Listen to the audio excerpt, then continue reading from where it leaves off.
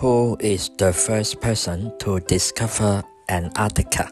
JLIAACEA reports. In 1820, discovery teams from Russia, Britain, and USA were arguing which team was the first team to discover Antarctica. In 1821, John Davis led a discovery team from USA to land Antarctica. He proclaimed that this is the first team of people to land Antarctica. In January of 1601, Matteo Ricci handed a world map to the Emperor of China.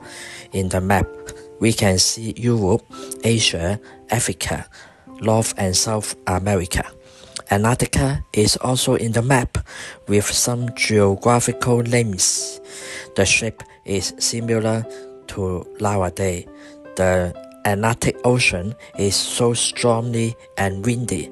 How can people in ancient time arrive Antarctica safely, measure Antarctica, and draw the map with low technological tools?